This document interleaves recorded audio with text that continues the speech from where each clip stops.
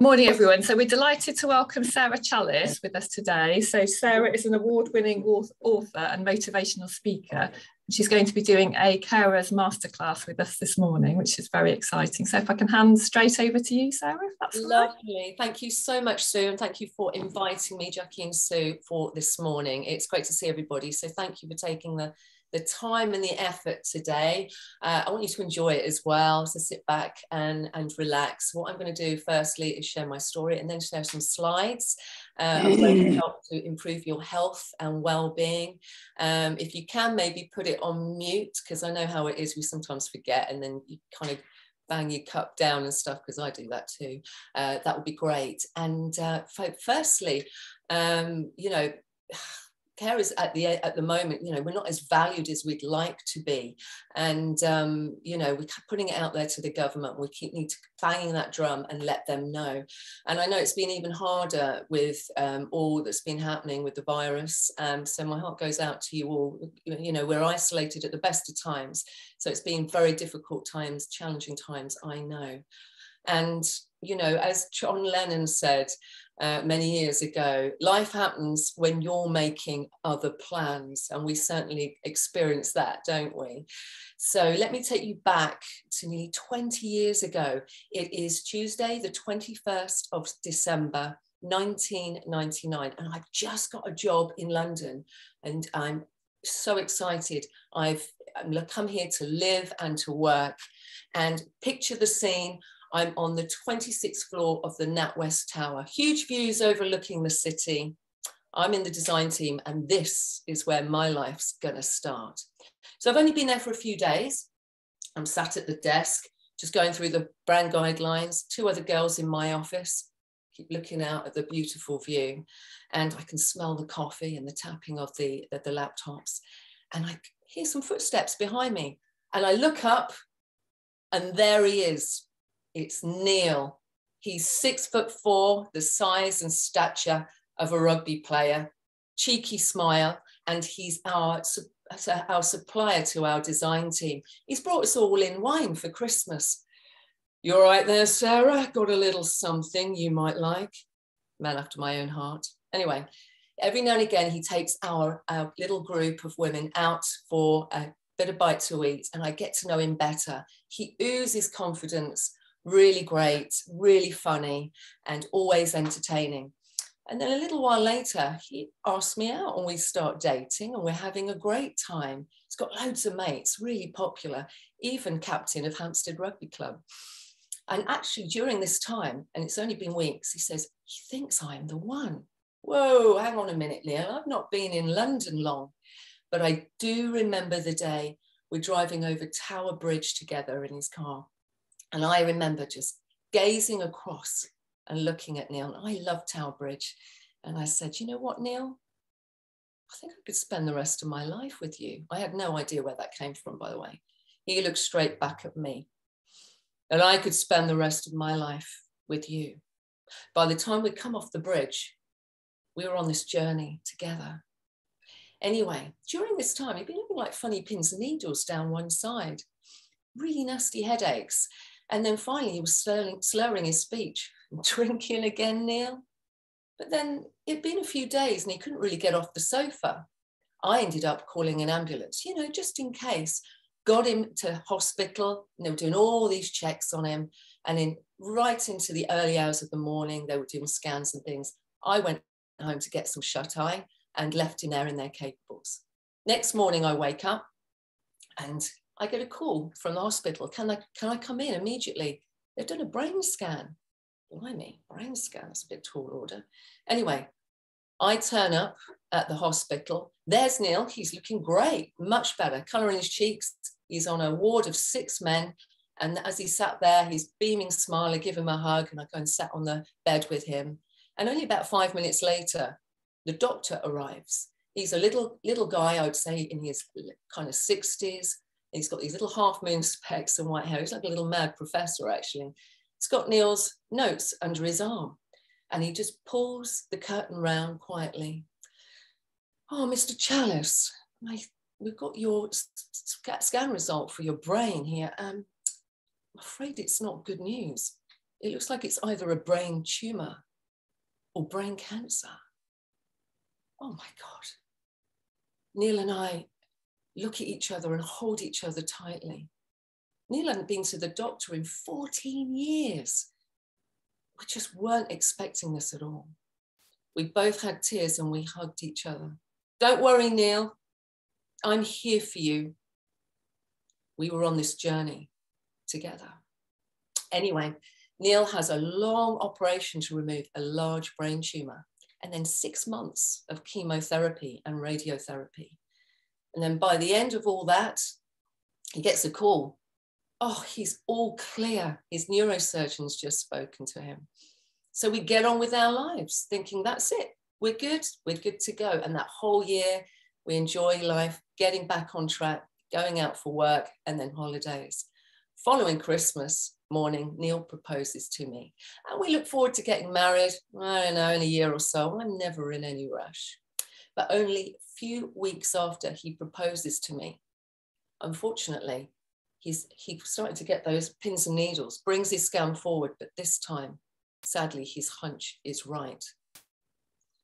Not only has the tumor returned, it's inoperable. We come home quietly from the hospital and we're stood here in the dining room. Neil gazes down at me. Sarah, you don't have to marry me. I look straight back at Neil. Stuff the cancer, Neil. We will make the most of what we have. I refuse to let cancer to dictate our lives. You know, we're here to live and make the most. So we decided to bring the wedding forward and saw it as a huge celebration with all our friends and family. It was a great occasion. But Neil had 5 more years of chemotherapy. It's amazing he lasted that long for that in itself.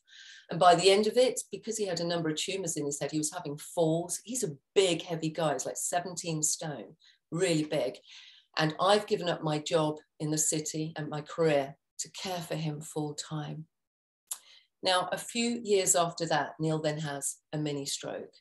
It's not a big one, but because of all that's been going on in his head, it really scuppers us. Doctors just say at the hospital, he's a do not resuscitate. I realise that they're giving up on him and I want to bring him back home. At least I want him to die at home. I don't want him there. So he ends up in a hospital bed in our living room, unable to speak, with a peg feeding tube. My larger than life husband has been reduced to not much more than a body in a bed. And it's a tragedy for both of us because as Neil is slowly losing his life, I feel like I am losing mine. But you get on with it, don't you? That's what you do. That's all you can do. You've got to be there for your loved one. Make sure that they're okay. And I describe it like this. Although it's Neil, the brain tumor in his head, I am waking up to brain cancer every day. May not be in my head, but it's affecting every area of my life. And I'm also feeling a lot more isolated and lonely, which you all might be feeling as well. And I'm also making myself solely responsible for Neil's life. Tall order for a man who could be gone at any moment. And it's been happening for years and years. And if you do get out, well, you feel guilty, don't you? I mean, how dare you go out and enjoy yourself? Shouldn't you be at home caring for your loved one? But you know what? I do love a glass of Prosecco of an evening. What do you do to distract yourself? Some nights it's the glass, some nights it's the bottle. If I can get out for an evening and see my mates, well, I can drink my own body weight in fizz. I'm caning it. And if you see me on Facebook, well, I've always got a brave face on, you know, making sure that everybody thinks that I'm happy and bubbly. And I've always got a drink in my hand. I don't want to let them know what's going on here. Or should I call it fake book? Anyway, I soldier on regardless, as we do. I ignore my own feelings, my own health, as a lot of us do. Maybe you are too. And I suppress my emotions, which scuppers me. But finally, the cracks start to show. First off, I end up with a really bad chest infection, and antibiotics are not touching it. I have it for months and months. finally I end up with MRSA infection in both ears, brought home by Neil when he came home from the hospital. And then both Neil and I are going back and forth from hospital. We make a right pair. And then finally, my good friend Reagan comes to look after Neil for the day while I'm back at hospital. Now, Reagan is my best friend. She's got a real heart of gold, long auburn hair, South African. And as I'm at hospital all day, she's here caring for him with help with paid carers, hoisting him into the wheelchair and back again. And then finally, I come home that evening and she greets me at the door. And this is exactly what she says. Well, I hope you've got a pat of butter for your bottom. What? Because I'm going to smack it. I had no idea what you do. Why are you keeping this a secret? I'm not, Reagan. You just get on with it, don't you? I mean, what's the point in telling others? What are they going to do about it? Well, I've only been here a day and I'm exhausted. No wonder you're ill. Haven't you spoken to family? You know what, I have, Reagan, but you know, for many of us as carers, and you may find that too, if you're the one who steps up to the mark of caring, others will kind of step back and kind of leave you to it. Well, you can't keep going like this. Who else can you call? Ghostbusters? No. Well, you know what? I could ring Julia, head nurse at our local hospice. Neil goes there for the day centre. I'll give her a ring tomorrow and see what she suggests. So that's what I do the next day. I finally ask for help and place that call. Hey, Julia. Yeah, it's Sarah. No, it's not about Neil. It's about me. Yeah. You know, I've been caring for Neil for a long time, but I'm just not coping anymore. And I've been ill for months. Yeah. And you know what? I just don't I usually go out running and walking for a bit of exercise to make myself feel better. Well, I'm too ill to do any of that. And I don't see my mates anymore. And I feel quite lonely and isolated. I feel quite tearful. Even giving up drinking. You know, that's a tall order for me. What's that? You've been expecting this call? Yeah, I have been caring for over 10 years. Yeah. What's that? Emergency respite. Neil can go in for a couple of weeks. Give me a break so I can recoup. That would be wonderful, Julia. You'll give me a call later today and let me know where and when. Thank you. Thanks. Take care. Bye. Julia had noticed I wasn't coping, but I actually thought I was coping when I hadn't been for a long time. Anyway, a few days later, Neil's in at St. David's in Ealing, care home, and I then take myself on a silent retreat of all things. Anybody here been on a silent retreat? Probably not. Oh, there's a nod from Roz. Thank you, Roz. So yeah, I've never been on one, but I know I need something quite strong. A couple of like hot stone massages aren't going to sort this out. I'm mentally and physically flawed. I'm not very good at all. So anyway, take myself down there. Question is, can I shut up for 5 days? You'd be surprised. Anyway, I've only been there for a few days on the silent retreat. I'm getting better sleep because a lot of us don't sleep well, do we? Because you're always on call and worrying and stressing even into the early hours. But I'm feeling better. My chest is feeling better, my throat. And then picture the scene. There's about 35 of us in a hall. It's kind of an ex-convent, actually, Gaia House down in Devon. And we're all sat cross-legged, some on chairs. Just feeling better, inner peace, quiet, relaxed, better night's sleep. But as I sit there, I start to think of those certain family and friends who could have been there for me and Neil, but instead of being judging us and putting on me. And I get this anger come up. And as I feel angry, this feeling, this horrible negative feeling, I feel this pain in my chest and a vice-like grip around my neck. And it happens in less than a second. I had no idea my thoughts and my feelings were really impacting my health and my body. Got to change what I'm thinking. And with certain family who've been causing me a lot of grief, this is how I saw it. If they turn up at our front door again, great. If they never turn up again, great. I actually emotionally let them go.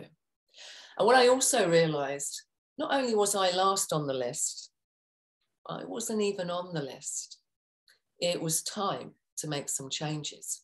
So a few weeks later, I'm back at home caring for Neil, but this time I'm also caring for myself. It takes a while for me to get my health back. It's been quite some time, but I'm starting to enjoy life again, plan my days better. And when I do see my friends, I don't feel guilty. I need that quality time. We do, don't we? Now, a few months later after that, I'm at, it's our local charity, INS down the road, Neuro Charity. I'm at their quiz night and I've wheeled Neil in and we're sat in this big hall. And as we sat at the table with a few friends, there is a bald woman in her 60s comes running towards me. It's Carol, but where is her hair? Hey, Sarah, bet you don't recognize me. Anyway, you know that I've been caring for Jeff all these years. Well, he passed away a few months ago, and only 3 days after his funeral, I was diagnosed with cancer. Oh my God, I'm so sorry, Carol. But get a load of this. You know, Tara's been caring for Daniel for all these years, who's also had brain tumour with Neil. Well, about 6 months ago, he passed away, and only 8 weeks later, she was diagnosed with MS, multiple sclerosis. Her son's already caring for her. She's already in a wheelchair. That's awful. You would think that these women need a break after all that they've been through for caring for years. But then Carol looked at me. But you know what, Sarah? You've been caring for Neil for eons. You look really good. What are you doing differently? It was then that I realised, yeah, I hadn't been good at all. But then I found ways to look after myself and to actually improve my life and also for my health and well-being. And I started to jot that down. So I'm actually just going to share my screen with you guys. Here we go. And somehow, here we go. Bring that up. So that's when I actually started to write, who cares how to care for yourself whilst caring for a loved one. It has a lot of things like psychology and science in there as well, not just for carers, but for you, you know, even after caring, to make sure that you are okay. And it became a bestseller, which is wonderful, on Amazon, and it even won the People's Book Prize last summer, which is great because it's getting it out there for those caring for loved ones and raising awareness for what is needed for those caring. And I've been in the newspapers and magazines and given a lot of talks and webinars over the years, which has been really great, really powerful to make sure we're getting the message out there to make sure you look after yourself. Now, on the 6th of September 2015, Neil had another stroke just after we'd been to the rugby, actually. And he actually passed away in my arms. And I said, thank you. I really did say thank you. I was thankful for Neil being in my life. I loved him immensely. But also thank you for him passing, because he'd been suffering for too long. And I had also with him, because we do, don't we? And compassion actually means to suffer with. And as a carer, we all suffer, don't we? We suffer with our loved ones as we go through it with them. And this is how I would describe it for all of us caring. Life is not about abstaining and enduring. It's still about enjoying your life. These are your days, your years too, especially if you're a carer. So it is really important that you do find that time. Not easy, I know, at times. I'm fully aware of that. So it's about checking in with yourself. And as my health was deteriorating whilst caring, I actually thought I was coping, as I said, but actually I wasn't. And this is how I would describe it. I describe it as being comfortably uncomfortable. You know, you've got that kind of bubbling anxiety. We're in that kind of fight or flight response. And I'd call it the CRM, carer's response mode. You're always kind of like looking out, making sure for the next crisis, you know, making sure everybody else is okay. You're just constantly doing that, and your neural pathways are constantly looking out instead of actually looking and, you know, relaxing, enjoying yourself. It's very difficult, that carer response mode. And as carers, we need to check in with ourselves regularly, because often for many of us, we suppress our emotions, ignoring our own health. So regularly checking in with yourself helps you to make better decisions for all people. So it helps you stop falling ill as well, which includes you, because you are key, you're pivotal to every decision that is made. But often we just give our power away very quickly to be there for everybody else. So I'm going to ask you a few questions. So whilst you're sat there, just have a think when I ask you these questions, and maybe jot some points down if you've got a pen and paper. So my first question is, how are you feeling? And we're going to go in deep, dig deep on this. So firstly, how are you feeling mentally? And as thoughts are the language of the brain, we have something like 70,000 thoughts a day, a lot of thoughts. Many of our thoughts are negative thoughts and they are on a loop. What thoughts are you having on a regular basis? What things are you thinking about? A lot of things that we think about, you know, awful things, never even happen. But which that's such a wasted day, isn't it, at the end of the day? But, you know, we're constantly putting ourselves in that fight or flight of worrying about things. So what kind of thoughts are coming up for you? Are they positive or negative? What thoughts are not serving you? And like I say, I was thinking about family when I was on that silent retreat, and my anger, it was physically impacting my body. We just don't realize. And secondly, how are you feeling emotionally? What kind of emotions are coming up for you right now? Whereas thoughts are the language of the brain, emotions are the language of the body. But as carers, we often suppress it and ignore our emotions. But these are a great signal if something is doing us good or draining us. You know, it's something like that gut feeling. You know when somebody is putting on you, right? But often we don't really say anything. But that is the time to say something. If somebody's putting on you or causing you some grief, or, oh, you know, I don't want to say yes, but I do. Notice that, you know, notice those feelings in your body. They are a great sign. How do your emotions make you feel? Notice that. And remember that actually this is great with the Heart Math Institute in the States. I love this. Your heart actually holds neurons. So when you're making decisions, often we're making it from here, from the head, and we can, you know, we can be quite critical and quite, you know, hard on ourselves, beating ourselves up. But actually, if you go to your heart and you can put your hands on your heart when you're making decisions, your heart holds neurons, and you make a decision from your heart, it will always tell you the right answer. It really does. Finally, how are you feeling physically? Thoughts and feelings, if they go unchecked, end up impacting our bodies. And stress can build up unnoticed. And that's the trouble with us whilst caring. You know, it just builds up bit by bit until we finally snap or crack, basically. And continued stress can suppress our immune system. So it's about relieving and making sure that you're okay and taking time out. We're talking about that shortly. Too many carers ignore their own health, even cancelling appointments. Is that something that you do?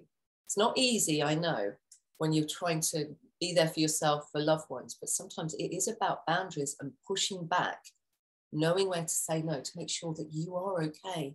You need to make sure you're all right. So, ways to check in.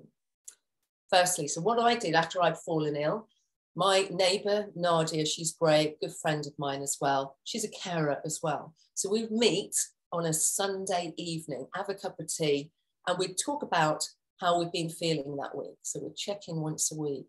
And it's something maybe you could do too. Meeting with a good friend, maybe a fellow carer, somebody who understands and has your best interest at heart, has a deeper understanding of what you're going through. And we'd talk about how things have been. Have I felt better or have I felt worse this week? And two heads are better than one, of course. So you think about, what can I do differently about a particular situation? Because of course I know there's always situations arising whilst we're caring. I know that for a fact. But yeah, just checking in with yourself regularly. Of course, you could do it in person or over the phone, or maybe Zoom or Skype that we can do now. A lot of us, of course, are doing a lot more Zooming, which is absolutely brilliant. So at least we can connect in regularly. or it's something that we were talking about right at the beginning, weren't we? It was journaling as we were waiting for somebody coming in. Journaling is great. I learned this from a fellow carer, and it's just a fancy name for a notepad and a pen, but actually jotting down how you're feeling. What have I noticed that's been causing me grief? What can I do about the situation? Sometimes there's things you can't do. Some things are out of our control, but it's still down to us how we choose to react to that and how we take something on board. Say somebody gives you a sharp criticism or is unpleasant. It's up to us how we deal with it. I now kind of almost physically push back and go, well, that's their stuff. That's not me. I'm doing my best. I can only do my best. I can't please everybody all of the time. None of us can. Okay, so my next kind of sharing is about your support network. And your support network is key. And it's wonderful that you're here today and with the charity doing great work. Really important because they have a deeper level of understanding. So I'm just going to share a quick story with you. When I fell ill and I finally came back, my good mate Joe came to see how I was doing because, you know, I'd not been very good. And we were stood here in the kitchen, actually, having a cup of tea. And Neil was tucked up in his bed in the living room. And I said, you know what, Joe? I can care for Neil. It's full on and it's 24/7 nursing care with the help of paid carers. I said, but a couple of things that really scuppered me was a family member and a friend of mine. They could see that I'm caring for a terminally ill husband, but still they put on me and were quite unpleasant and quite nasty at times. Jo looked at me. It's funny, she said, my mother-in-law comes out with this great phrase, people are like taps or drains. Taps in your life are people who fill you up and make you feel better, usually have a lot of empathy and a lot of love. And drains, well, drains just drain you. They're usually people who can't see beyond their nose and they've got their own things going on and they're just not going to give you that empathy and support. Oh, do you know what?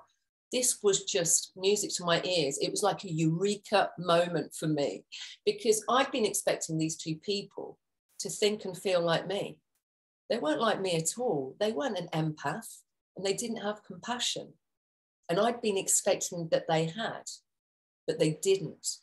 In that moment, I actually emotionally let them go. And that's what I did. I let them go.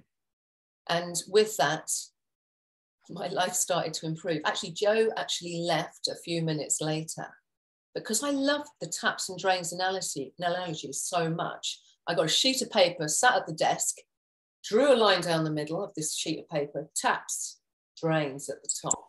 And over the next 5-10 minutes, I started to write down all those in my life, friends, family, colleagues, anybody. And I thought, tap, drain, which one are they? Because it really caught me out. And by the end of that, I sat back and looked at this extensive list. Oh my God, Sarah, look at all the taps in your life. Really long list.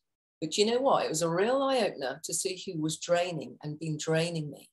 Absolutely fascinating. It's something you could try yourself. Really interesting. And I think drains, they're not bad people, but sometimes they're going through their own issues. They don't have as much love, that they can't see beyond themselves to go, oh, I wonder how you're doing. How are you coping? They're just not in that way. And I've got a few family members who clearly have the empath chip removed. And you probably know people in your family as well who are not quite as loving and as giving. There's a few nods I can see. So, taps and drains. It's good to be aware of who fills you up and who depletes you. Notice that. Maybe you can keep a little bit more at arm's length from those who are a bit more draining. If you probably might be even living with somebody who can be at times draining. It's just noticing it. And it's down to us how we react. And if there are certain people who drain you, could you spend less time with them? And then do something afterwards that fills you up. Are you able to spend more time with taps? And I really then did start to surround myself with the taps in my life. You could do as I did, write your list, just become more aware. It's really powerful, makes a big difference for you. And it's not just people that can drain you. When you've visited certain places, which fill you up and which leave you feeling drained, I know spending a whole day at the hospital with Neil when he was having chemo, really draining, very tiring. So then fill yourself up afterwards. Have something for you to make yourself feel better when you've been drained. Okay, now I'm going to talk about taking a break. I'll let you get that, Sue. Ramesh wants to come in. So taking a break is really powerful and really important. Sue, do you mind admitting? Sorry. Thank you. Thank you. I can't do it because I'm sharing my screen. Thank you. Take a break. Okay. Because getting into the outside space helps us deal with the inside space. So remember when I was on that silent retreat, in getting away from the situation at home and everything that's going on, because you're busy in that doing stage, when you get away and you have a break, you can see the wood for the trees. And it actually starts to help you to even just go for a walk up the road. It really does. Go, right, how am I feeling? What can I do? What do I want to do more of? What do I want to do less of? So it's really important to have a regular break. Having time out. We all need regular breaks. I know it's not always easy when you're caring, but so do you. Make sure you factor that time in for you every day. But as I said, many of us feel guilty for having time out or seeing friends, but you're also here for you. I turned down respite care. I don't know if, I see a few of you. Raise your hand if you've turned down respite care when it's been offered. I have. And then I fell ill. And then Julia said to me, it's too late when you've fallen ill, Sarah, to have respite care. Carers need regular breaks. And it's down to us to make sure that we factor it in as well. Factor time in. It might just be 10 minutes between chores or half an hour, but rest up and go and do something for you to fill yourself up. Otherwise, if you just do this or just do that, you just fall into bed worn out at the end of the day. And is there friends or family you haven't seen for a while? I remember not going back for a whole year of not seeing my family because I was too busy engrossed in caring for Neil. Then my grandfather died while I was on the silent retreat. And I could have gone and seen him. That really upset me. And I realized I was putting all my love into one basket and missing out on seeing certain family. It's really important that we factor that in. Ask about respite or befrienders. It's quite amusing, but I had Brenda the befriender, I know, who came and kind of hang out with Neil, and she became really good friends for us. She's still a friend of mine today. And if family can't offer respite, ask various charities around your area. There's a lot of befriending that's happening, which is really wonderful. Gives you a little break, but gives them, your loved one, you might not be seeing too many people these days, gives them a chance to sit with somebody else, kind of shakes it up a little. In having time out puts us in a better state of mind to make better decisions for all. Really powerful. Now, finally, I want to say that you are amazing. You probably don't feel it sat there if you're looking at me, but I'm telling you you are amazing, because not everybody can do what you do. Many walk. I've spoken to those who could have cared for their loved one. I think one particularly could have cared for her husband with a brain tumor. She packed her bags and left. I've heard a number of stories like that, but to sit there and be there and give your love, your time and your compassion is very powerful. It keeps people alive. It keeps them going. So recognize all that you do, value your worth. I just want to share this story. I gave a talk at the Houses of Parliament a number of years ago when I had Neil still with me. And it was for the brain tumor charity, raising awareness for them. And after I'd spoken, the neurosurgeon got up and he spoke, and he said he was often asked what was the best criteria for surviving a brain tumor. Very powerful, because for many people, it's 18 months if you're lucky. And he said, and I kind of sat there and thought, well, it's probably the latest chemo or gamma knife or whatever that is for brain tumors. But his answers surprised us all. He said the best criteria for surviving a brain tumor was marital status. And I love this. And I personally don't think you need to be married, but I think if you've got somebody being there for you, fighting their corner, researching, looking what else there can be there for them. It's very powerful, knowing that you're like a pillar of strength. You're being an emotional and physical rock for that person. It really does keep people going. Sometimes keeps them going, keeps them alive for years longer. And also it gives them a reason to live, the love of another, which is... So we're not taught to kind of value what we do we? But it's very powerful. I reckon, and I'm going to be really honest with you, Neil went downhill rapidly when we went into the hospice for respite care. He was in there for 3 weeks because they wouldn't give him a safe discharge. He went downhill so rapidly. I don't think he'd have lasted a few months. And then he lived 7 years longer. I think if it had been there, that would have been it. So I know that my love, my care and attention for him kept him going for much, much longer. So recognize all that you do. Value your worth. I just want to share briefly with you Carers Masterclass, which is happening at the moment. I've got carers on it. And this is actually Jackie Darlington, who's here today. I was giving it actually live, but it's actually pre-recorded, so you can just watch it in your own time. So, which is great because there might be a week or two where you just think, well, I ain't got time for that. But so it's there, so you can watch it as and when you want to. And this is the Wheel of Wisdom. So it's 5 key areas of your life that I go into. And it's about creating greater clarity. Because often if you don't know what's going on around you and how you're treating yourself, you can't make those changes for the better. But with this, you can. It's about creating a greater level of consciousness. And then it's about taking back control. Often we feel like we're out of control, don't we? Everything's happening to us and around us. But actually, there's certain things that we can pull it in and make sure that we are managing our time, our energy better. And even trips to the hospital and doctors. Just simple little things can really take away a lot of stress. And of course, I've been talking today about your connection. Your support network is key. And I talk about a lot more of that in detail, of making sure you have that right support around you. And I talk about core, not just your own health and well-being, but some of the things I did differently for Neil. And actually, I gave him a supplement, and he'd been in a body in a bed for months.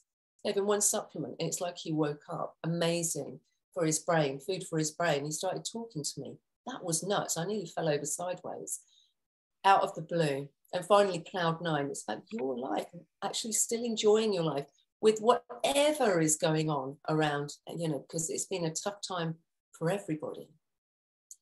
So this is encompassing 5 key areas of your life, helping you to manage your life and others so you get the best results, and empowers you to look after your own health and well-being whilst enjoying your life and valuing your worth. So we dive deep. There's psychology and things in here, which are not particularly just for carers, but I went, oh, I love this. This really works. Things by Carl Jung and Dr. Stephen Cartman, absolutely love it. And it inspires you and motivates you to keep you going. Much of what you'll learn for the rest of your life. And it's already been delivered at a Carers Richmond Centre, so which has been really wonderful. And I've seen great shifts in carers, and I do at the moment. Pre-recorded, and there's a Facebook group. And I will be, I also give a Zoom call once a fortnight. The next one's happening this Monday if you want to join and come on board.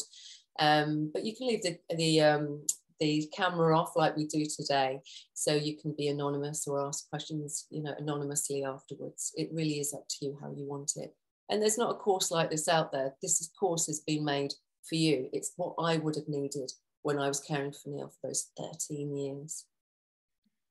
And so I've been getting some great results, and the carers have been absolutely loving it. Sharina cared for her sister, and she was actually really angry when she turned up, when I basically delivered it at Richmond Carers Centre.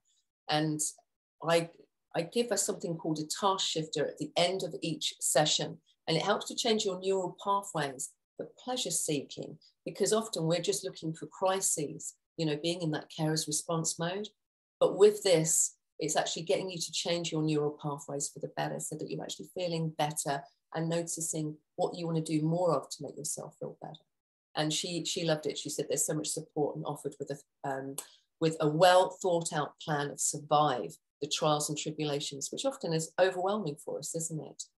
And Barbara caring for her daughter, she really loved it as well. She actually said, I loved doing this course, which is really great. So 3 actions for you guys today. I know some of you, I've noticed you've been jotting things down, which is really good. Regularly check in with yourself. Notice how you're feeling. How you could do that either with journaling or one-on-one with a friend, or just ask, can I just ring you for 10 minutes on a Sunday evening, mum, or for, you know, a friend. Just something that you can put in place so you catch yourself, so you're not finding yourself you're on this kind of descent, which many of us find that we're experiencing. Take those regular breaks, whether it's 10 minutes here, half an hour, or if you can get an afternoon off, go for it. You know, don't feel guilty. You need to make sure that you recoup and rest and have some joy in your life too. Give yourself permission to do at least one thing for yourself each day. Really powerful. Just starting to notice yourself doing that. Even if you wake up every morning and go, well, what am I going to do today to give myself permission? Just if you do that each morning, it starts to put you on the up, instead of going, oh, what am I doing? You know, that needs doing, this needs doing. I know there's always a sea of chores. I'm fully aware of that. And I'm just going to come out of here now and stop sharing my screen. And what I'm going to do, stop share. I'm just going to put a couple of links in the chat and send those to you. So you can see Carers Master. Have a look at it if you fancy joining on board. I've also put my website in there as well. So you can, you can click on there and see the book and stuff and just read a bit more about the course. It's a little purple strip across my homepage, a bit further down. And I'd just like to hear from you guys as well. What's been coming up for you? What have you been noticing? Anything that I've been talking about? I'd love to hear what's been happening for you of late. Thank you, Sarah. Can I just say a big thank you for delivering that? I think it was incredibly compelling to hear your journey and very, very powerful messages in terms of kind of putting yourself first and not putting your life on hold. I think was really, really strong, wasn't it? And having that one positive thing for yourself each day. So I'd like to say a really big thank you to you. I'm going to just stop the recording now before we take questions. Okay. Thank you, Sue.